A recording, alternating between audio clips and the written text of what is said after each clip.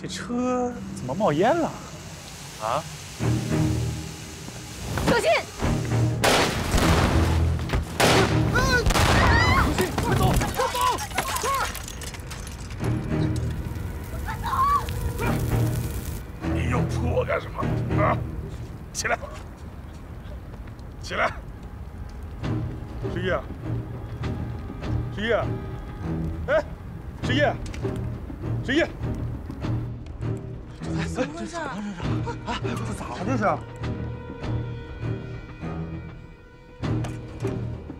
哎，这出什么事了？不知道啊，马总，这又是烟又是火的，你快来看看去。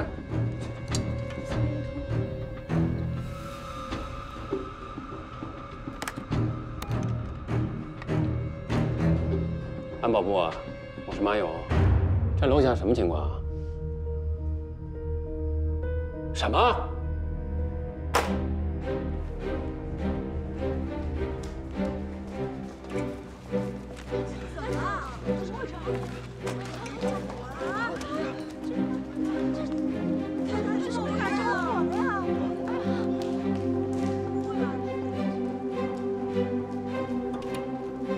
出事了，侯总出事了！出什么事儿？那么慌里慌张啊！就刚才，楼下发生了爆炸，就在侯爵的车旁边。侯爵现在在哪儿？在哪儿？侯爵在现场，但情况不明。到底是谁要害他？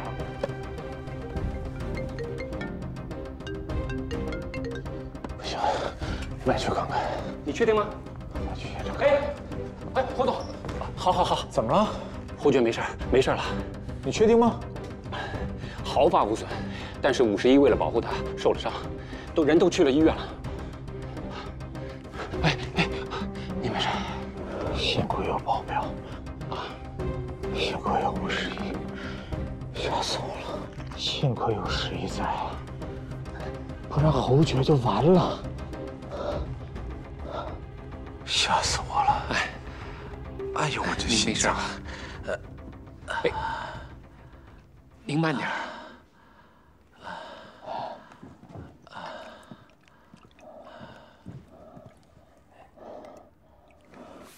您慢点儿。你现在赶紧去现场看看，那边到底什么情况？你不用管我去，我去。您放心啊，别着急。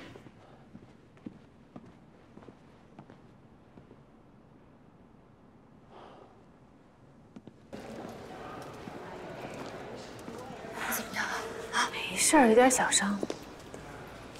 十一，侯爵呢？他没事吧？他没事儿，一直守着你来着。刚刚警察把他给叫走，叫他配合调查。他没事就好。十一啊，你放心，我已经让周全代替你24小时保护侯先生。你就安心养伤。哎呦，我这点小伤真没事儿，真的，没2天就好了。这是纪律，不仅是为了你的健康。 而且呢，也是为了客户的安全。不好意思，我们先带病人去留观室。啊，对不起啊。没事。十一啊，我已经让公司那边对这次事件进行评估了。你放心，应该有提升，而且还有加强。谢谢赵总。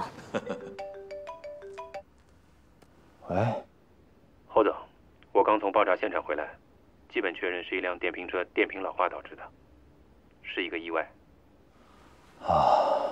这样我就放心了。哎，要不然你现在去医院看看51到底什么情况啊？好的，我马上去。对了，我打听了一下，侯爵搬出去以后住在海星那里了。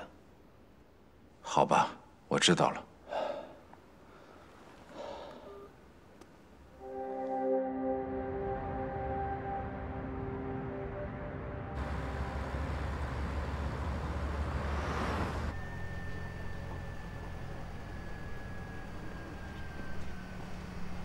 饭店呢，虽然离智荣大厦不远，但是需要拐几个弯才能到。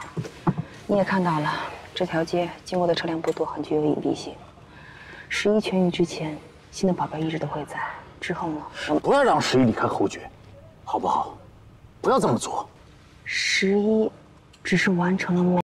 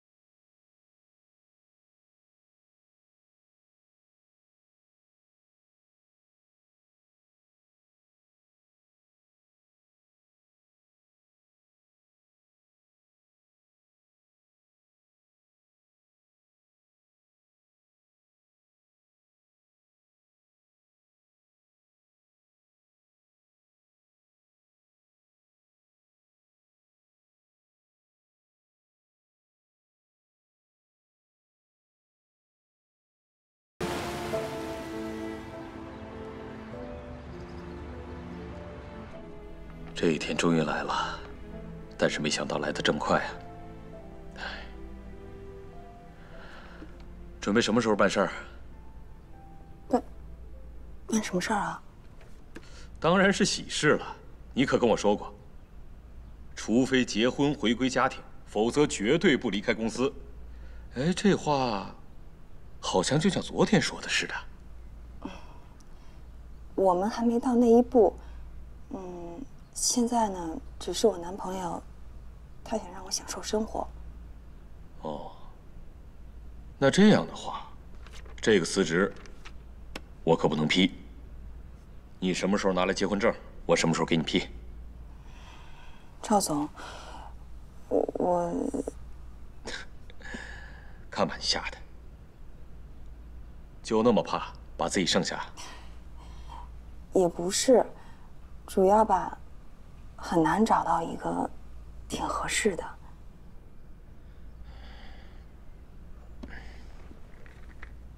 公司也很难得遇到像你这样优秀的教官。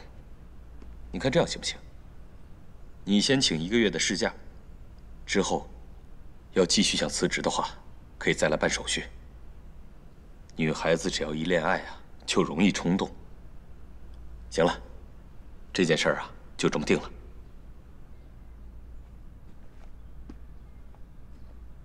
赵总，谢谢你。我对你没别的要求，就一条，必须幸福。让公司的那些女孩子们都看看，干咱们这行的，同样可以得到美满的归宿。是，保证完成任务。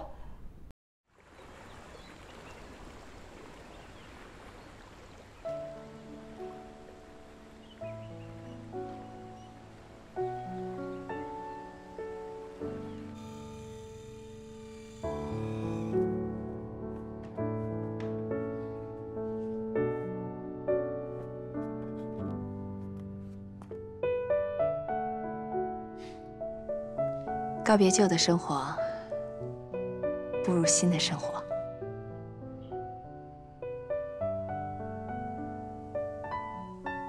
这就对了。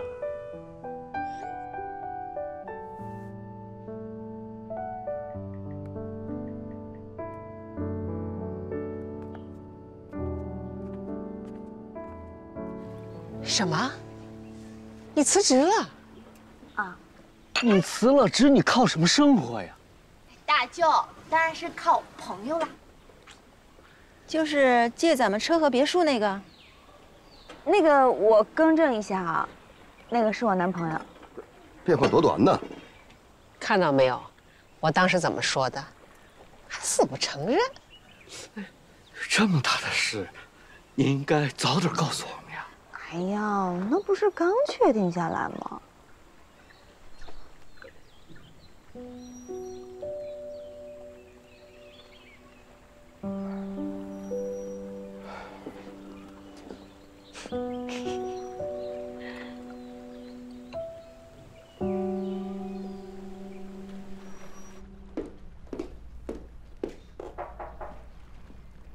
进来。妈，怎么了？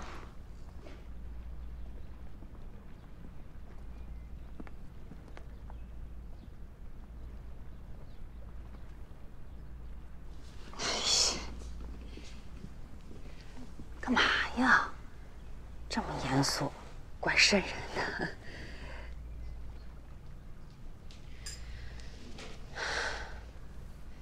芊芊，你这个男朋友到底是干什么的？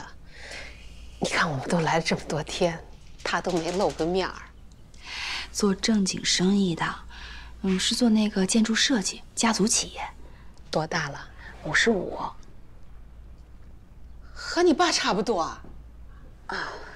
他结婚了吧？结了。不是，妈爸，你们别误会啊。他老婆在20年前就已经去世了，有一个儿子，这么多年呀，他也没再婚。他倒是挺重感情的。哎，那孩子呢？孩子给谁呢？能给谁呀？这不是，我是这个意思，我是不想让咱们钱钱啊一上来就跟别人当后妈。哎，钱钱，你辞职跟他有关系吧？啊，是他让我辞职的。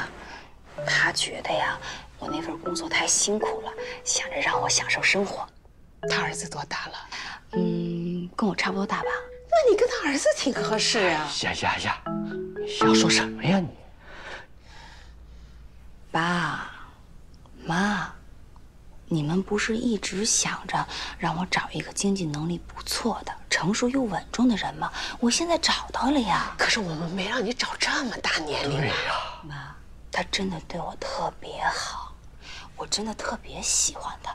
再说了，我觉得年龄在我这不是问题啊。钱钱，妈知道，这么些年你在外面闯荡不容易，大城市开销大，你在这举目无亲，什么都靠你自己。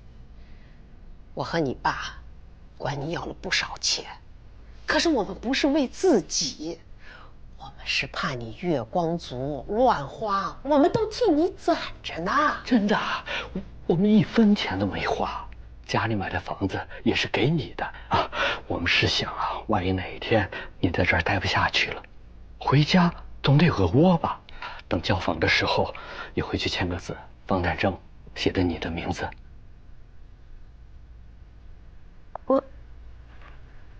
妈，那可是倩倩，你听妈说，我们是应该早告诉你，不应该让你承受这么大的经济负担。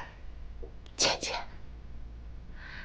我和你爸没有能力给你更多，我们只能替你守着。你现在成这样，我和你爸有责任。妈，你们有什么责任呀？那我现在怎么了？不是，倩倩，不管他多大年纪，哎，我们见一面还是有必要吧？爸，你是真不了解，他特别忙，他事情倩倩，我和你爸就是想你带他，让我们见见。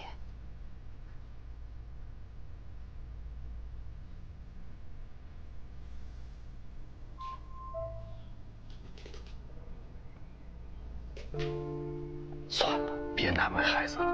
能见啊，他早就拉来见我们了；没见，他一定有没见的原因。咱们还是别住这儿了，孩子有苦衷。他应该来跟你们见面。爸妈，他作为你们未来的女婿，就算再忙再累，也应该来见一下你们。你们放心吧，我现在就跟他联系。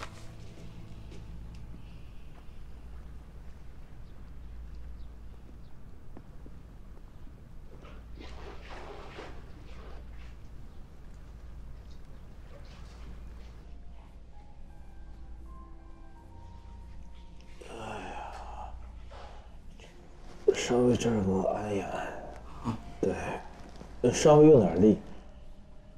倩倩，家里人玩的还行吧？挺好的。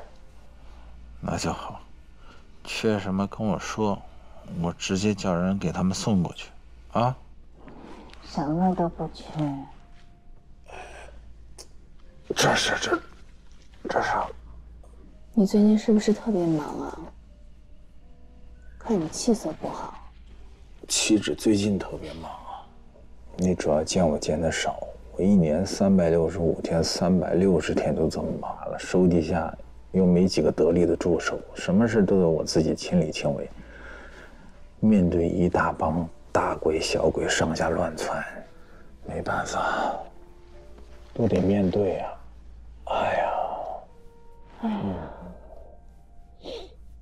做点事儿真是太难了。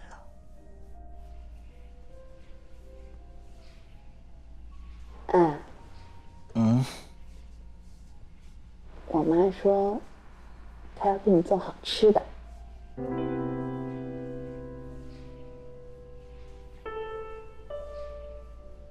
是吧？嗯。哎你妈手艺肯定不错。我妈做饭可好吃了。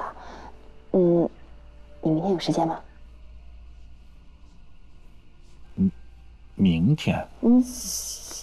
明天，让我想想，明天下午公司有个例会，完了以后呢，我要跟马勇去见个客户，啊，明天肯定不行。哦，那后天呢？后天？后天好像也有个会，我记不太清楚了。我这事儿我得给马勇打个电话，我得问问他，因为平时我的工作行程都是他在安排。你当老板的怎么什么事都问别人啊？哎呀，我的助理嘛，工作的事都交给他了。那到底哪天和父母见面呀？他们过2天可就回去了。啊？哎呀，没有关系呀，等我忙过这一阵儿，到时候咱们俩去看他们。到时候我再请他们出来吃饭，没事儿啊。我爸妈知道你的年纪了，你的事情我都跟他们说了，他们一点也不介意。是吗？啊，他们挺开明的。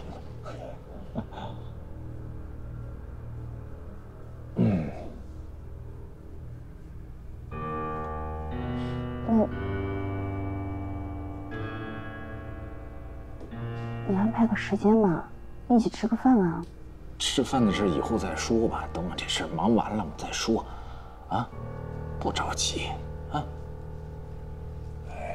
你什么意思啊？什么意思？你是不是你女朋友？是。你见不得人吗？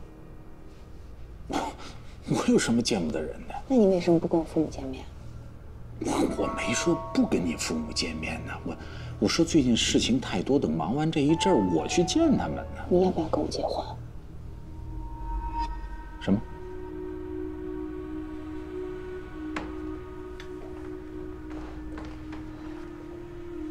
我说，你要不要娶我？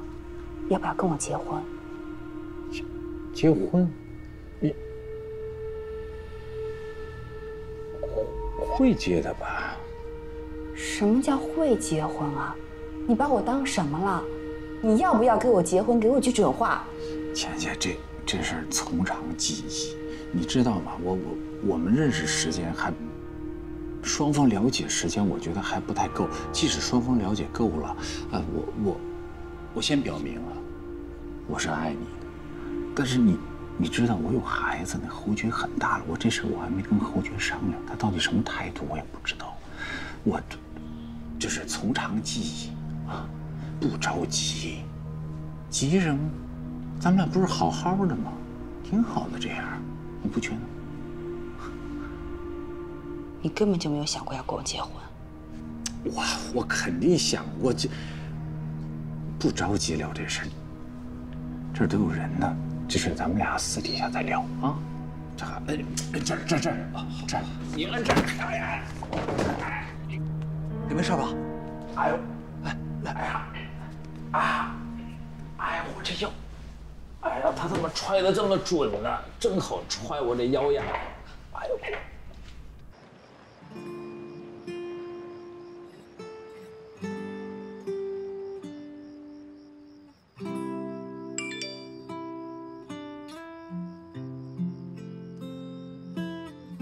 气消了吗？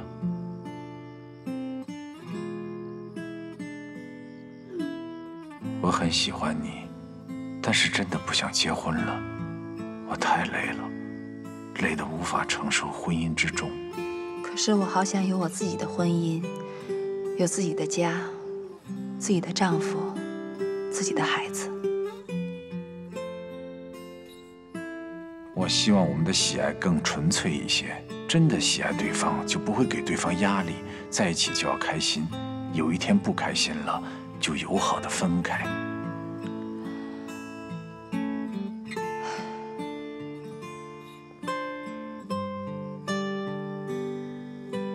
我是真的喜欢你，我会努力的做个好太太，让你感受到婚姻的美好。给我时间，我可以改变你。你在哪儿？我要见你。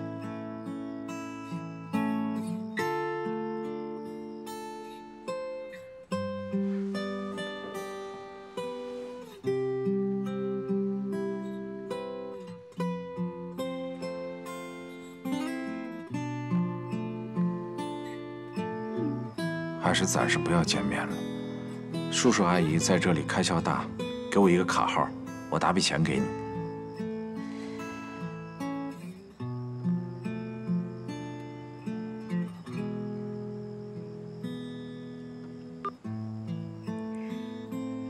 收紧那一套吧。滚！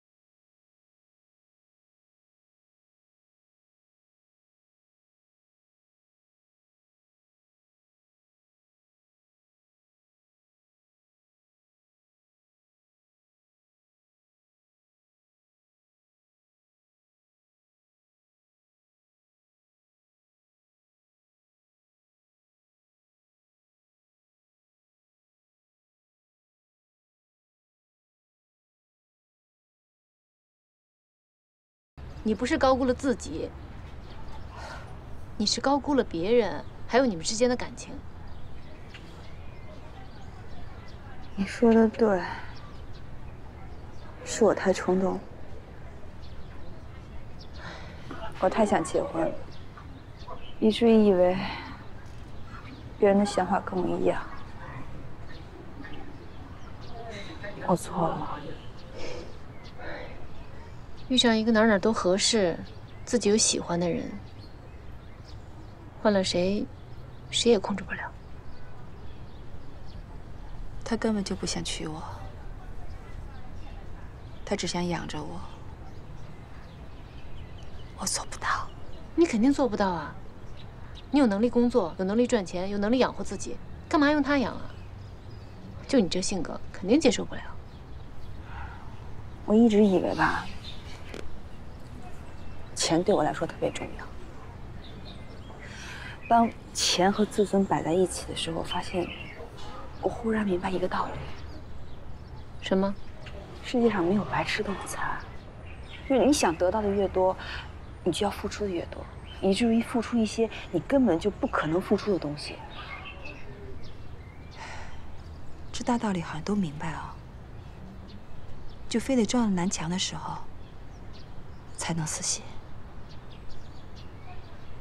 哎，行了，你也别想太多。现在想明白了也不晚呀，还有我呢。你可别提你了。你看看咱俩吧，都这么大岁数，到现在个人问题都没解决，还欠了一屁股债，想想都愁死了。乐观一点嘛，活就有一句话说的特别好，经过必经之路，才能见到该见之人。共勉，开心点儿。我心里多难受啊！不难受啊？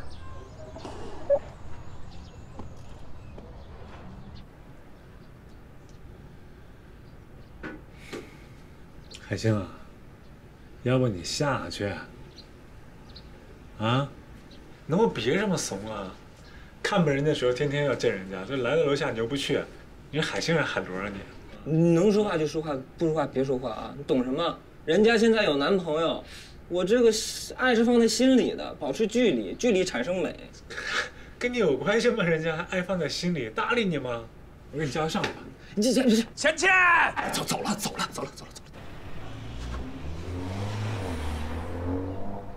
滚，干什么？你这个人，我再给你强调一下，你只是没出息。我希望她好，人家现在有男朋友，我祝福人家好吗？她开心我就很开心，不一定要得到的，爱是放在心里的，可远观而不可亵玩。搭不搭理你，爱放在心里。大白姐，钱钱是不是不太开心啊？怎么了？海星，你最近有什么心愿吗？就钱钱开心幸福就好。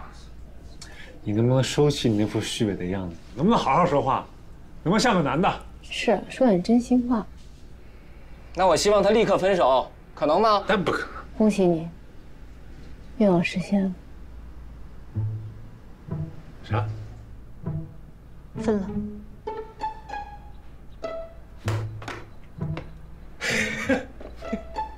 不是我不是幸灾乐祸，这事情，但是这是个好事儿，这样钱钱才能开心吗？那个男的就是个混蛋，早该离开他了，始乱终弃了。我怎么觉得你知道那个人是谁呢？我上哪知道是谁去啊？反正混蛋不都一个样吗？像这种渣男就得立刻斩首。不是，人家就算分手了，也没说给你机会，你那高兴什么呢？跟你有什么关系啊？趴窗户看蹦跶下去那种怂样，我看你就上火，丢人。都是没出息。单身就是有机会，单身就是有机会。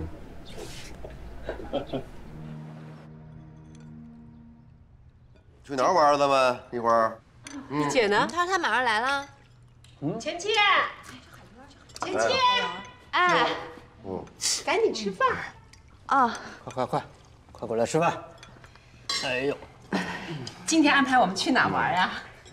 姐，你咋了？你眼睛怎么肿了？你哭了？哎，来，先坐下。倩倩，你怎么了？啊，今天咱们得从这儿搬走。怎么了？我跟他分手了，然后就不能住在这儿，得回我那儿住。还有，车也得还。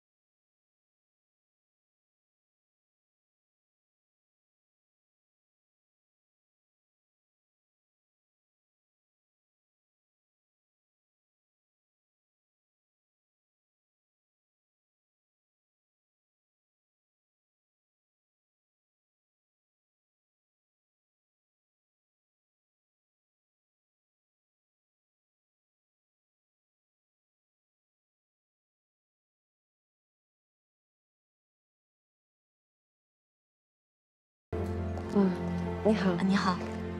麻烦帮我把这2把钥匙交给你们侯志荣侯总。车呢，我已经停在地下车库了。好的。请问您怎么称呼？你什么都不需要说，给他就好。好的。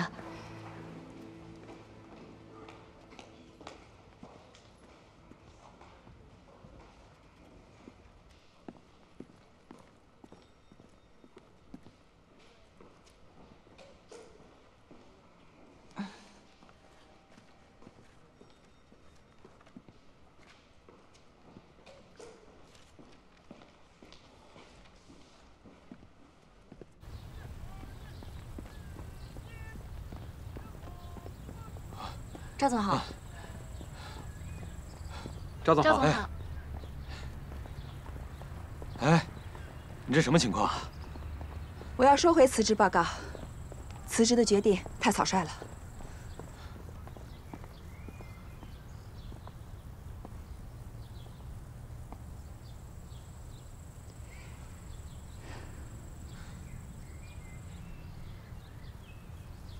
我同意你收回你的辞职申请。谢谢赵总。我也相信，你一定会找到一位真正对你好的人。1个月事假的事不变，咱们善始善终，啊，把家人送回去之后再来上班。赵总，假期不需要了，家人已经回去了，我要求回来上班。只有在这儿，我才能找到归属感；只有在这儿，我才能找到内心的力量。报告，要求恢复训练。30分钟后，队员列行训练就要开始了。怎么样，钱教官？跟我跑跑，先热热身。是。走。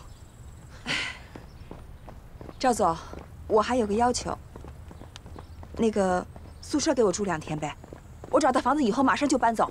哎，我说钱教官，你占公司便宜，你没够啊你！啊！哎呀，不是，赵总，不是赵。这不是方案丢失那天监控器拍下的东西吗？我都已经看过了，怎么了？我们好像全都忽略了一个人。忽略了一个人？谁啊？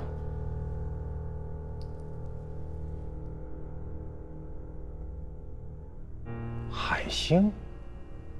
对，刚刚我去他的星巴克吃饭，他一听说我是智荣建设安保部的，立刻神色大变。他原本应该给我打个招呼，可是他直接就上楼了。他可是刚刚下楼，什么事情都没做，这下引起了我对他的注意。由于他是小侯总的朋友，所以我们完全的忽略了他。你说的没错，正因为他是小侯总最好的朋友，所以我们都把他给忽略了。那你在星巴克没有表现出什么吧？没有。找人把他请过来。好。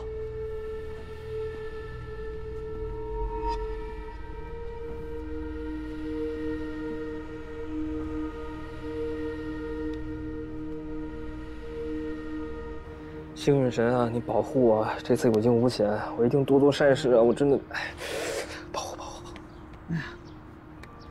老板，你在干嘛呢？你这是练瑜伽呢？没，怎么了？啊，没事，就是楼下有人找你。安保部的人吗？不是，就是那个会武功的那女的。哦，那个，刚才那安保部那人有跟你说什么吗？没说什么呀，他就说我们家那个饭好吃。没别的了。没有别的啊？怎么了？哎，老板，你刚刚怎么一看到他这么慌张的？能看出来吗？有点吧，好像是你欠了人家钱似的。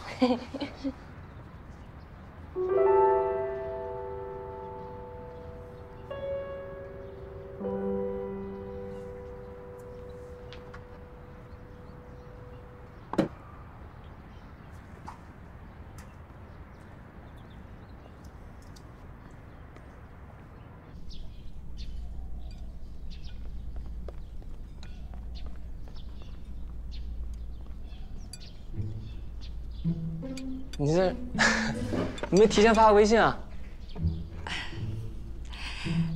辣椒吃完了，都给队员他们分了，挺好吃的。这是瓶子给你送过来。你就为这么小的事特意来了一趟啊？哎呀，早说我去拿就行了，何必那么折腾呢？怎么样，味道还好吗？有点辣。还行。那个侯爵他怎么样了？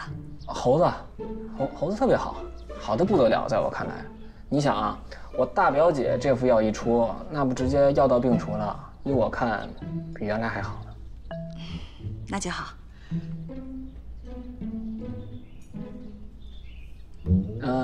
要不要尝尝我的新菜式啊？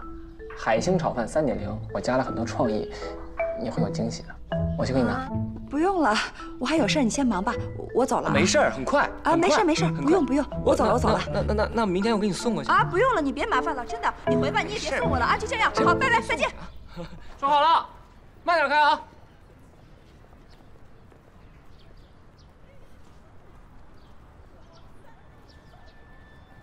海星，你是海星吧？是，咱们2位吃饭吧。我们是中建设的，侯总请你去一趟。侯叔叔，那打个电话不就行了吗？搞这么隆重干嘛呀？好，那我交代一下，稍等一下。我在这呢，老板。那个，把店照顾好，我出去一趟啊。走吧。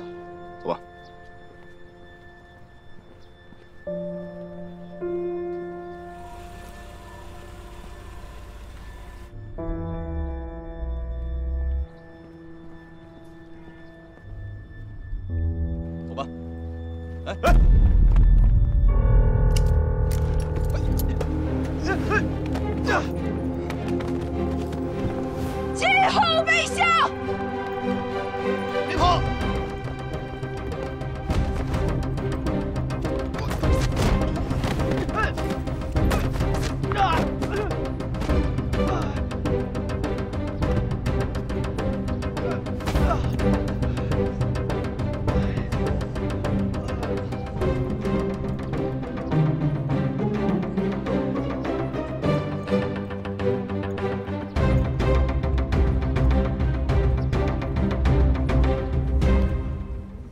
忍着点啊。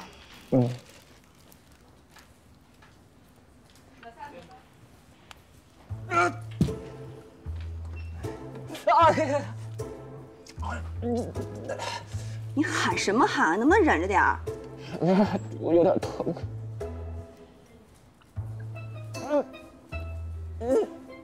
这点皮肉伤就受不了了？那之前在培训班的时候被我折腾成那样，也没见你照这么惨啊。我这人吧，都还行，就是有点怕疼。怕疼？怕疼你别在外面惹事儿啊。不是我惹的事儿啊，你这不没看见他们撒腿就跑了吗？说吧，到底怎么回事啊？是外面欠钱了，还是被小弟痞收保护费呀？都没有了。也是，还真是流氓，老流氓，强抢民女那种，不要脸的很。那你应该报警啊！这么小的事情就不用麻烦警察叔叔了，你就当我是惩奸除恶。我可告诉你啊，你可别做任何犯法的事儿。这跟那老流氓做的恶相比，我就是一侠客。这么看来，这还差一个。侠客。谢谢啊。侠客。你要是解决不了，就一定要报警。实在不行啊，给我打电话。哎呀，这么多年都活过来了，还怕这个？行了，你们快上班去吧，别管我了。他们要是再回来怎么办？躲得了初一，也躲不了15。来了就跟他们好好谈呗。行，我走了，拜拜。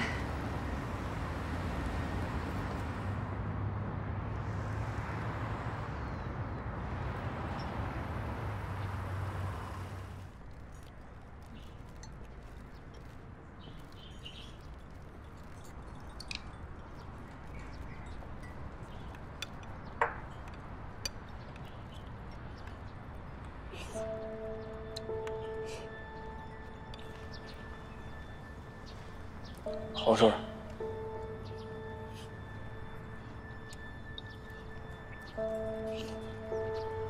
手怎么了？啊，没事，擦破点皮儿。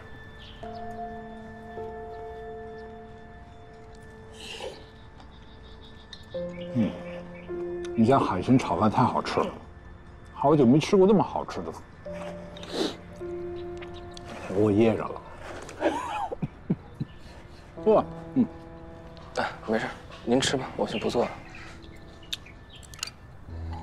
年轻人啊，行动做事太莽撞了，现在只是蹭破点皮。要是伤了筋动了骨，那就很难复原了。太香了。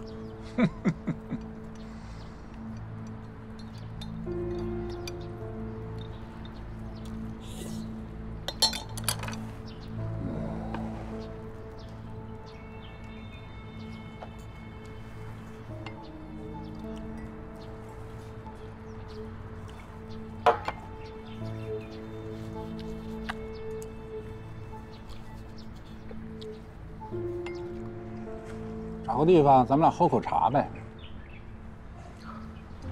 上楼吧。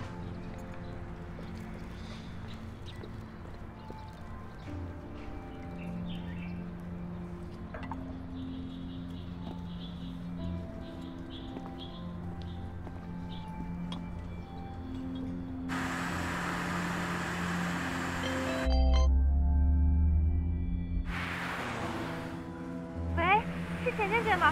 又有人来找海晶麻烦了，那人看着可凶了，你快点回来救他吧。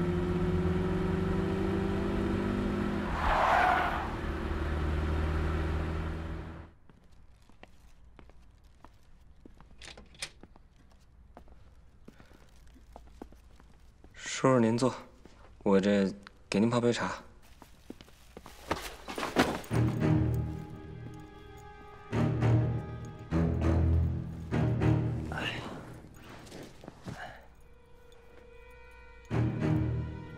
为什么偷我的方案？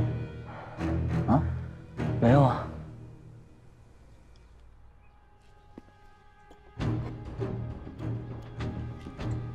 难道我打错人了？啊？没有，没有。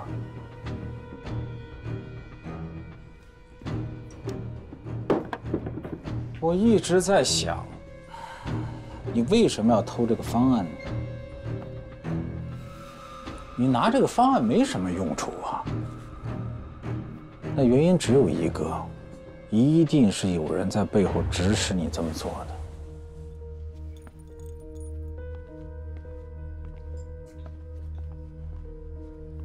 我在这个行业里浮浮沉沉这么多年，什么大鬼小鬼我没见过呀。一套方案，一个项目，对我来说，根本算不了什么。我今天来的目的，只是希望你能告诉我，是谁指使你这么做的？嗯？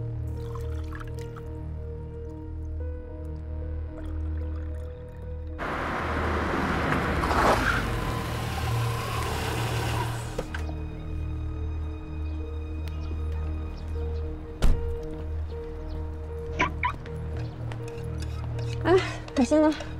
好像跟一个大叔上去了。谢谢啊。是。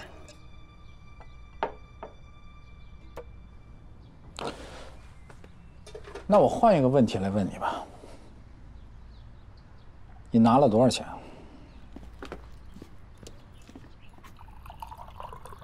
？50万。50万。哎呀，海星啊，海星啊，你是我儿子侯爵最要好的朋友，对不对？你真是遇到了什么困难，你告诉你侯叔叔，别说50万，100万我都会帮你想办法解决的。但你居然为了这区区的50万，对你最好朋友的父亲下手，你说侯爵要是知道了，他会怎么看你呢？我一直都认为你是一个老实孩子，你怎么会为了这点钱去做这样一个见利忘义的事儿呢？啊？海星，别怪侯叔叔没给你机会啊！我最后问你一次，是谁指使你这么干的？如果你现在告诉我，我就当什么事情没有发生；如果你不说，接下来就是警察来问你了，结果会怎么样？你应该很清楚。到时候，你连侯爵这个朋友也都会失去的。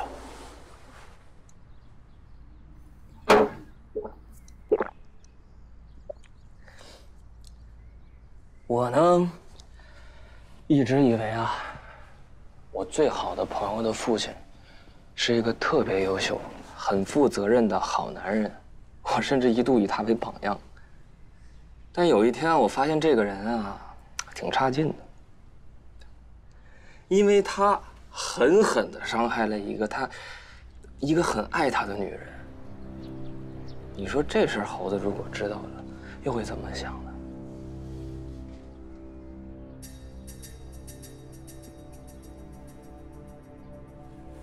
这话什么意思啊？心虚了？你刚才不挺硬气的吗？我根本不在乎你说那什么区50万，我就是为了报复你。你很想知道背后是谁指使的吧？我是绝对不会告诉你的。文件就是我偷的，我全认。警察抓我也认，我罪不可赦。但你更罪不可赦，因为你偷这儿，你偷心，你偷完心，你还不珍惜。 你给人扔在地上，踩碎了，伤人家心，怎么没人抓你呢？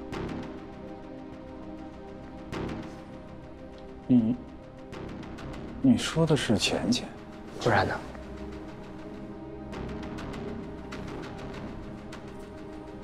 他跟你什么关系啊？他不是没有男朋友吗？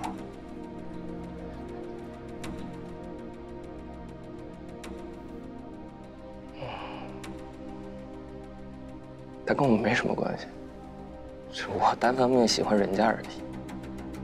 我正追他呢，被你抢走了，被你抢走了，我心甘情愿，因为你能给他很多我给不了的东西，你能让他幸福，但你没让他幸福，反而让他更难受。那么好个女孩，你个老渣男，你怎么那么混蛋？你要不要脸啊你？还行。钱钱。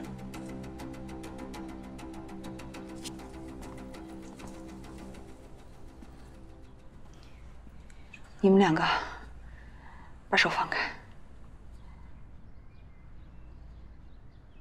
放开！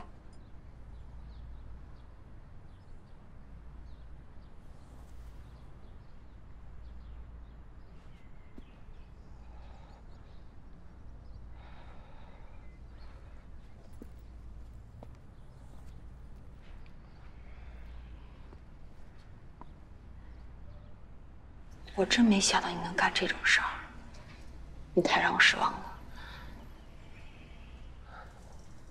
对不起，但是我就在大是大非面前，没有但是。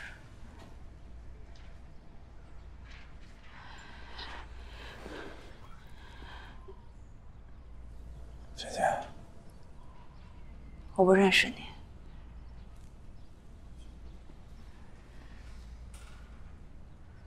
我骂他，因为他是我的朋友，一辈子的朋友。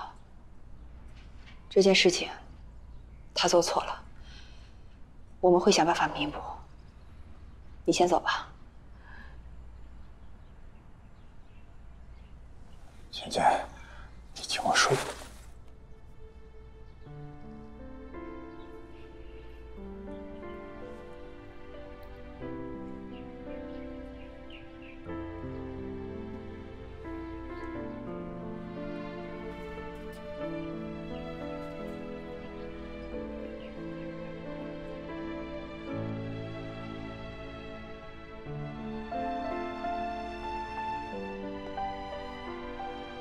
倩倩，我真的没想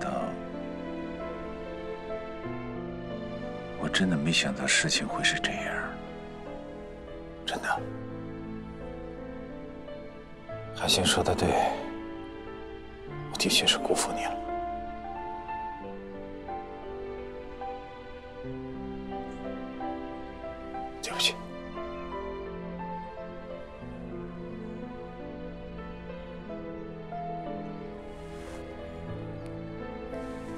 行，对不起，刚才后事有点冲动。咱们俩的账一笔勾销。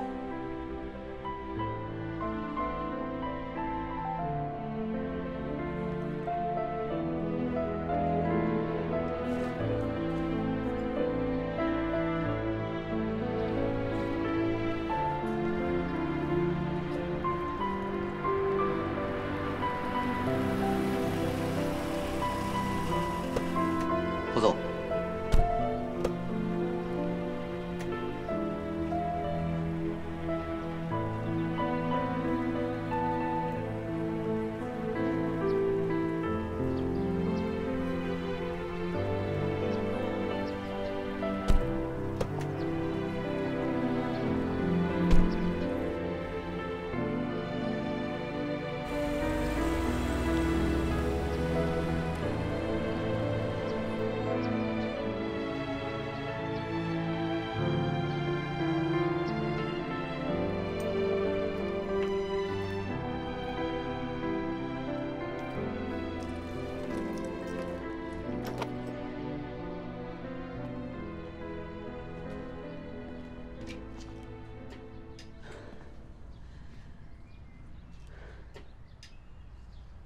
我一直以为你这个人很勤奋，就是笨了点。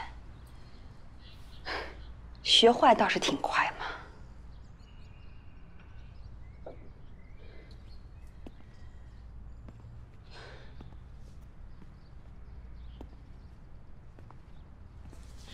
你偷了你哥们儿的方案，现在拿着你哥们儿的方案去敲诈他的爸爸，你哥们儿要是知道了，他会怎么想？ 他肯定不把我当哥们儿了。我曾经特别纠结，但我确定这事对猴子没影响才干，而且我一直想努力补偿，但这都是借口。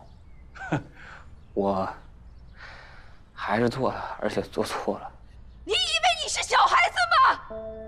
做错事情道个歉就算结束了，你现在是盗窃罪。 方案的价值现在没有被评估，如果数额超过100万，这是巨大数额，你将被判处10年以上有期徒刑，甚至无期。这我知道，之前我都查过了，但我不后悔啊。你因为侯志荣那么难受。 我不能眼睁睁看着你那么难受，我什么都不做，我做不到，我必须得干点什么，对吧？你以为这样我就能跟你在一起吗？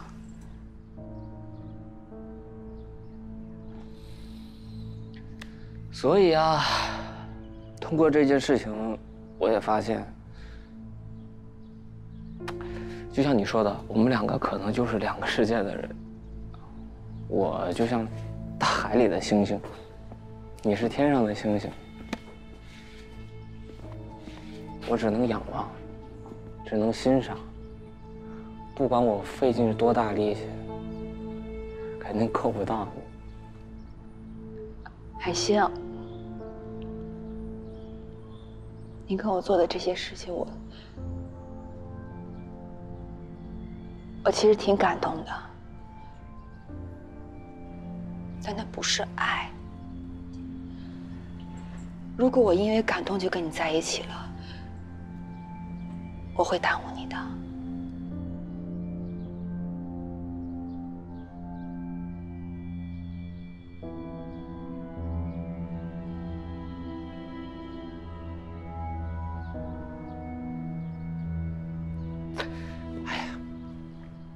行了，这我也没遗憾了，死心了。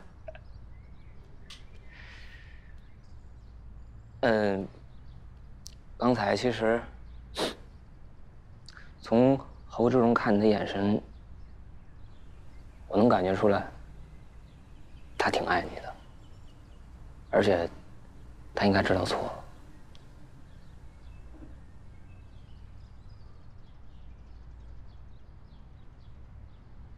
哎呀，说出来舒坦好多。你知道吗？刚开始那时候，我天天做噩梦，拿了钱我都不知道该怎么办，哎呦，睡不着觉都。现在好了。钱呢？在哪儿？花了。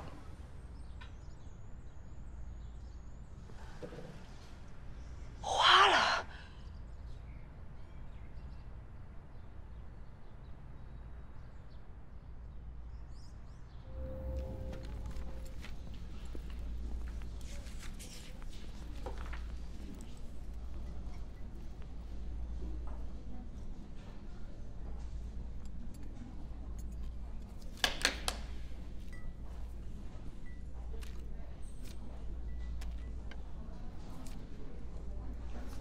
来，一式2份，你1份，我1份。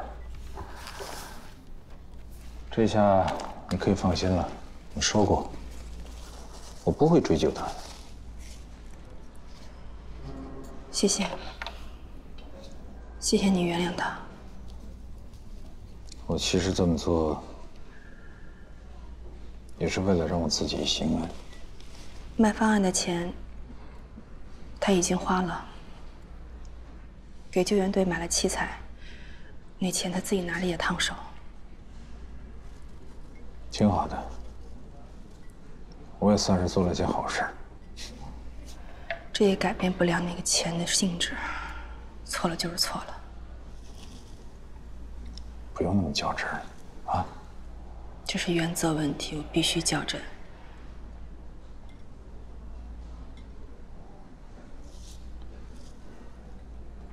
那我先回去了。再见。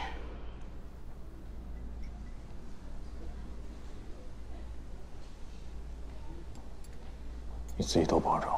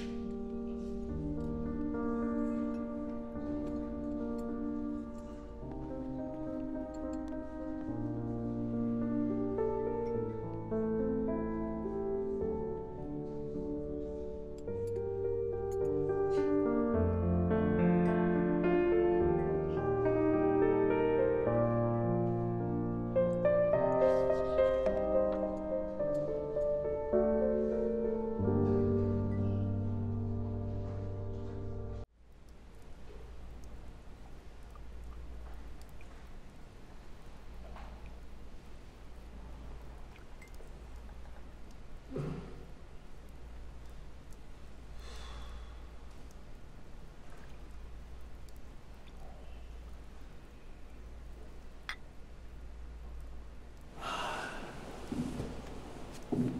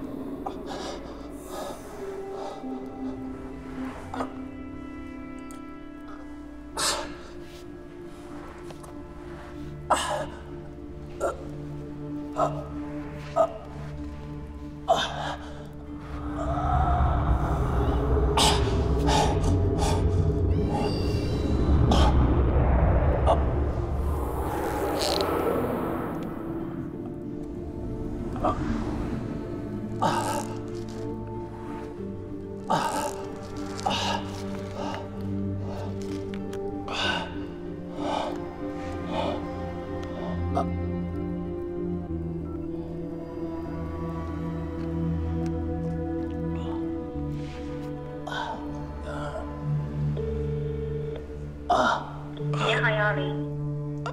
是120吗？ 120，我快不行了，救救我，救救我！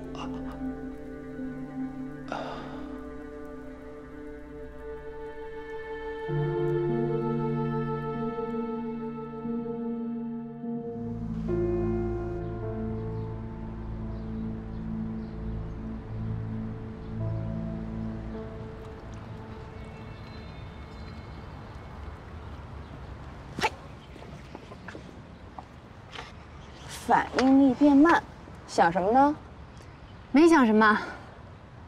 这有了爱情的滋润，就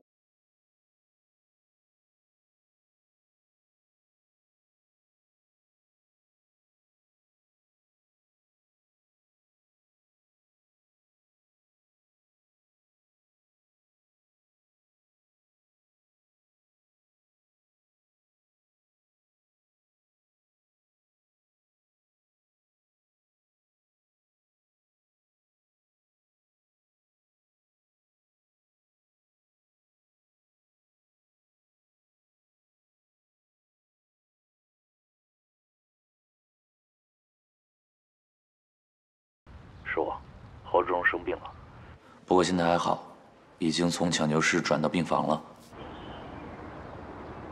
侯爵接到电话后呢，就一直在医院守着。我看他现在状态也不是很好，你要是有时间的话呀，就过来一下吧，鼓励鼓励他。好，我知道了，谢谢。怎么啦？侯志荣住院了。住院了？那现在怎么样了？说是已经转移到普通病房，应该没什么危险了。我不跟你说了，我过去看看。哦，我跟你一起。你一会儿不是有课吗？开我车去吧。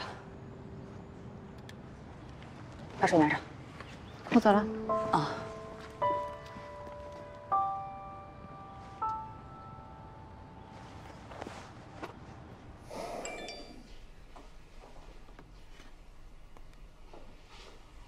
听说刚刚吵过一节。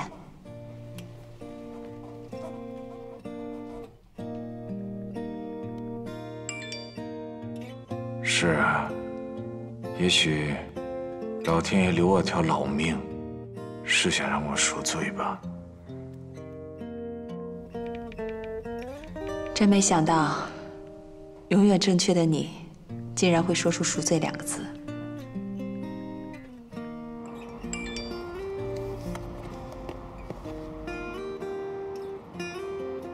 我是该有此报，我活该。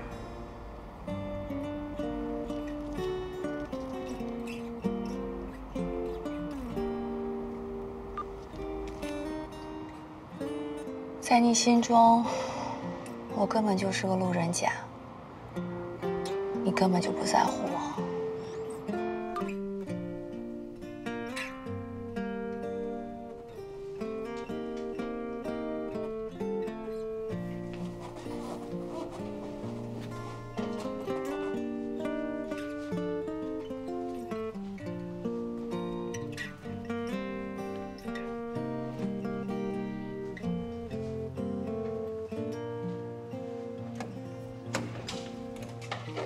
好的，我觉得我不值。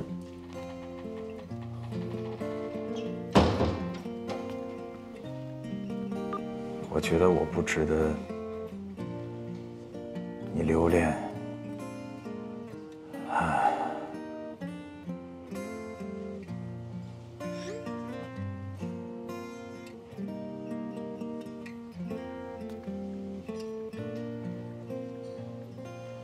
我病倒的消息应该在圈内传得很快，10几个小时过去了，一个慰问电话、短信、微信都没接到。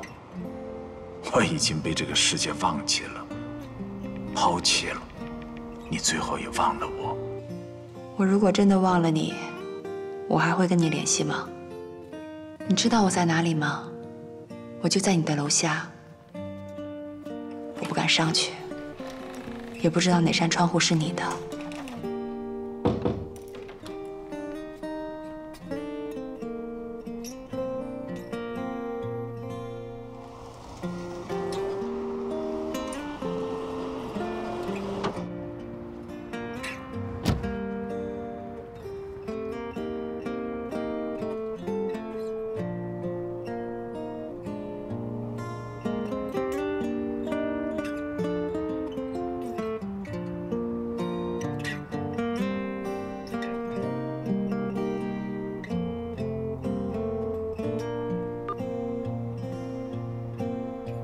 谢谢你来看我。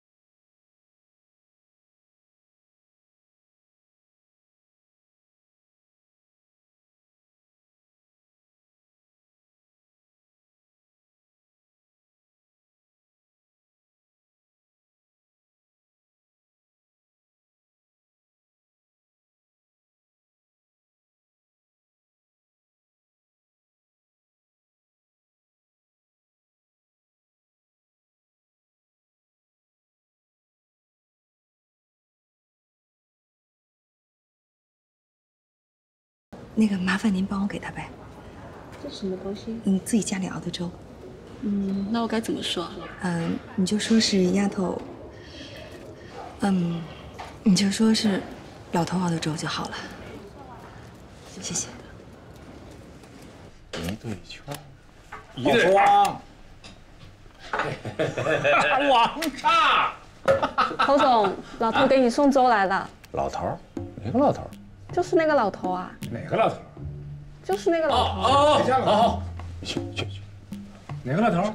什么老头？你管谁呢？是我一朋友，行不行？哎，那谁，帮我盛碗粥。好嘞，谢谢啊。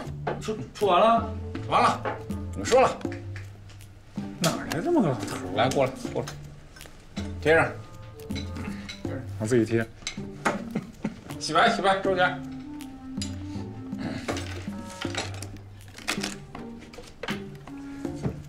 好了，快点。给，趁热喝。好。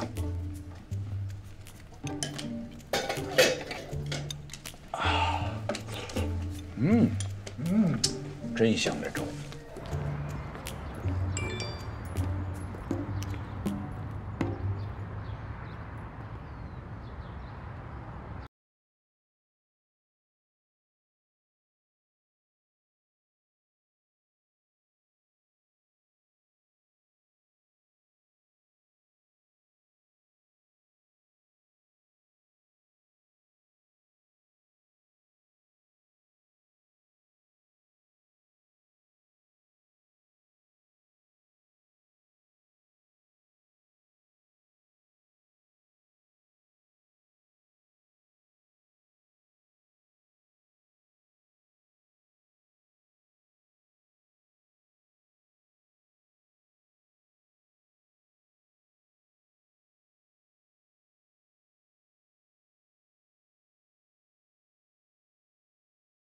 喂，怎么了？我有一个问题想问你。你说有一个人，他伤害了你，可你还喜欢他，怎么办？不会吧，你都爱这么深了？可是他不想跟你结婚呐。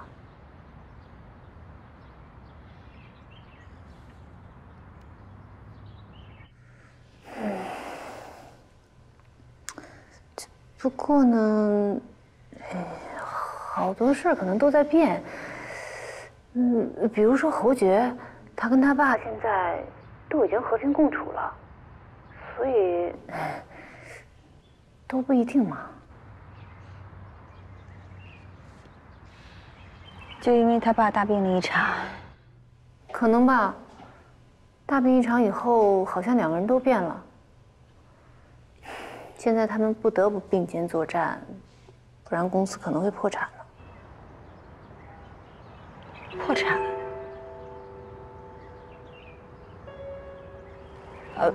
十一啊，我先不跟你说了啊，我这还有点事儿，挂了。啊，我什么奇奇怪怪的？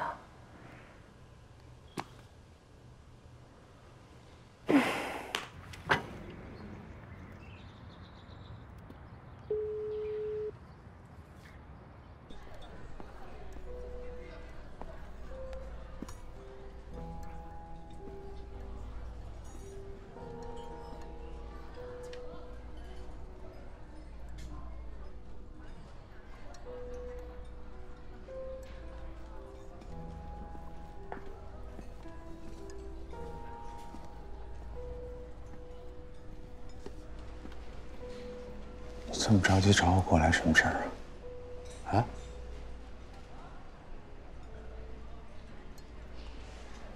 你的事情我都听说了，你怎么没告诉我呀？哦，你是说我住院的事儿吧？我现在不是出院了吗？你看我身体多好啊！我说的是公司的事儿。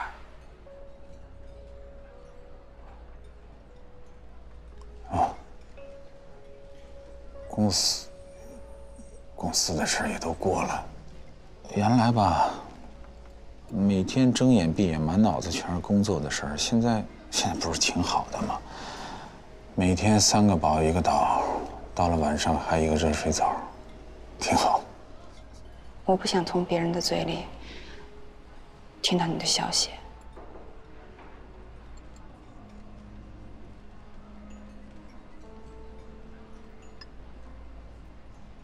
我想跟你回到以前的日子。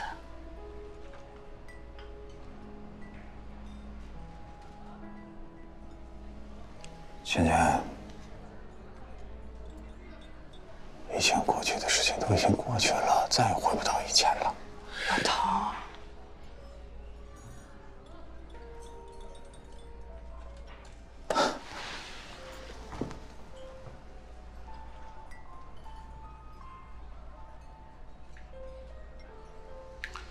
芊芊，你不要再叫我老头了，好吗？不要再叫了。我现在都稍微平复了一点，我不想再想到过去的事情。海星不是挺好的吗？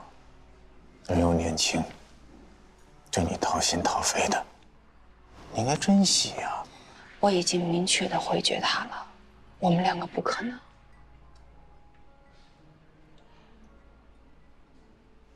我们俩也是。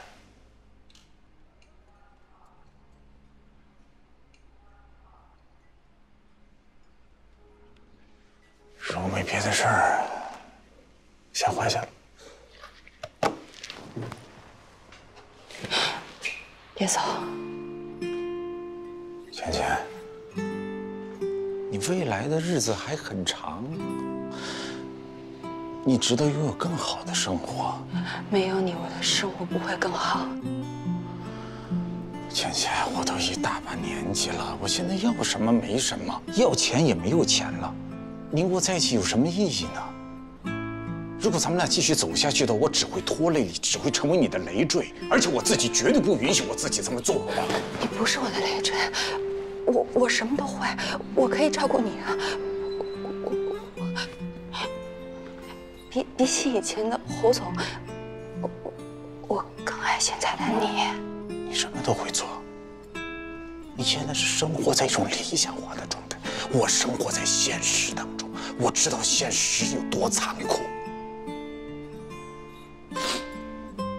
你要继续跟我走下去，你面对的压力有多大？原来我有钱的时候，我有自信，现在我什么都没有了。你这个老头没有自信了，而且我在问你，你今后怎么跟你父母交代？你父母现在不知道我的状况，你怎么跟你身边的朋友交代？你告诉我，你怎么交代？我不在乎别人怎么想。我在乎，过再过，我折腾不动了。我现在只想消消停停的过我剩下的日子。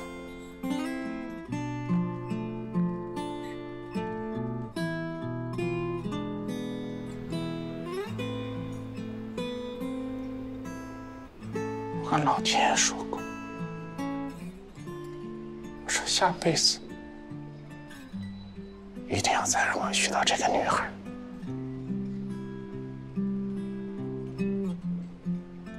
一定要早20年遇到他。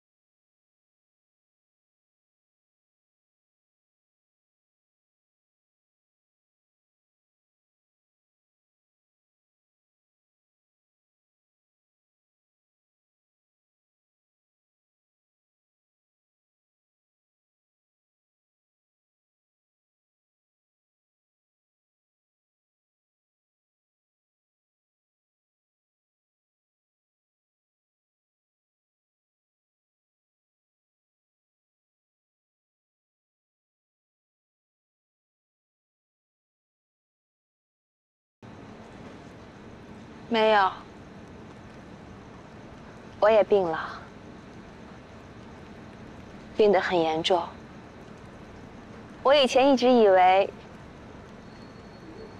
我工作忙忙碌碌的，有家人，有朋友，一切都很正常。可是我没有想到，他们都不知道我心里在想什么。有些事情还是没人知道的好。我没有什么是怕人知道的。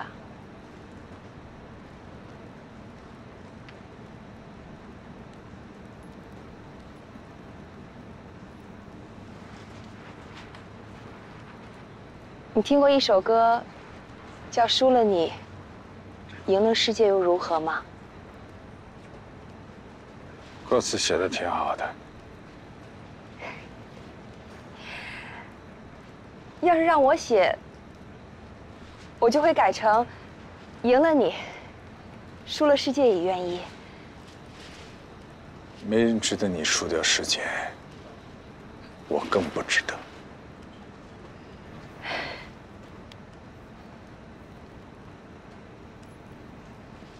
为什么来这儿啊？是不是放不下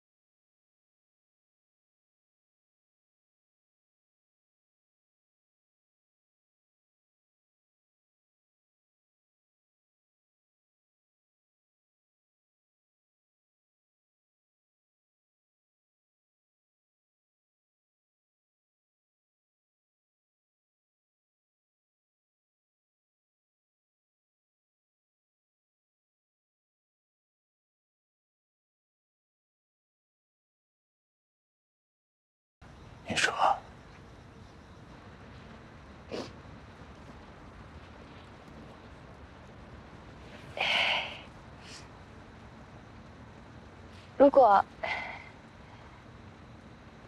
果你今天放弃了我，将来你会后悔吗？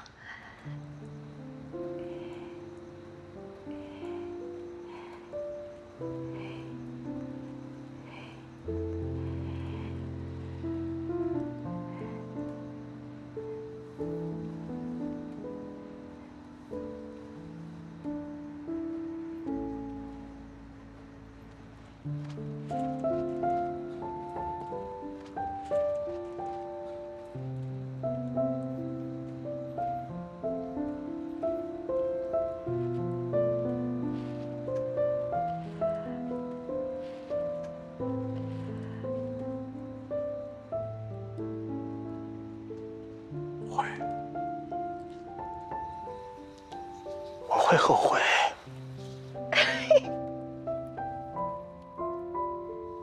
我会特别难受。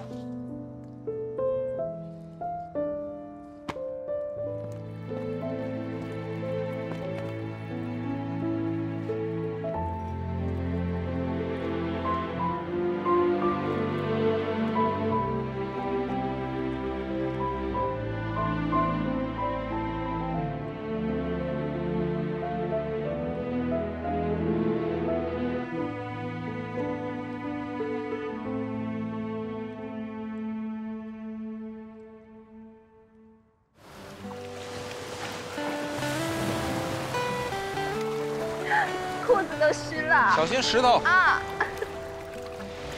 哦，小心。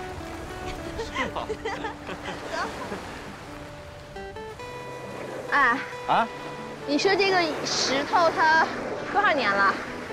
这石头啊，嗯，应该有几百万年了吧？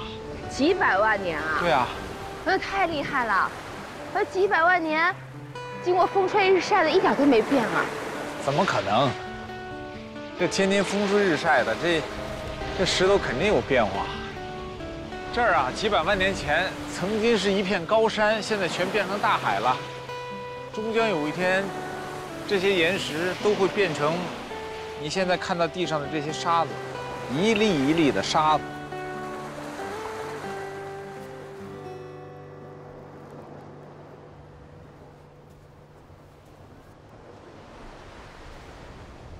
不管它怎么变，我都把它捧在手心里。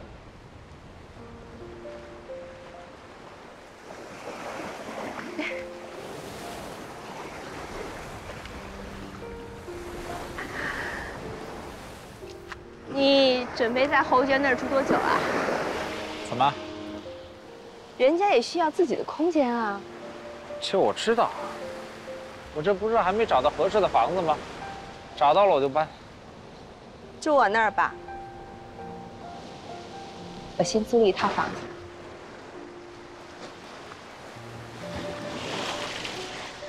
钱钱，要不然这事儿你再好好想想，我也好好想想。你是应该好好想想，一把年纪了，一身的毛病，没房没车，还带个儿子。就你这把岁数，谁要你啊？除了我。哎呀，我这不是担心侯爵吗？你怎么就知道侯爵会反对？当时你干涉他的感情，他多难过啊！我这么做也是为他好。对他好，最好的方式是尊重。好了好了，说不过你。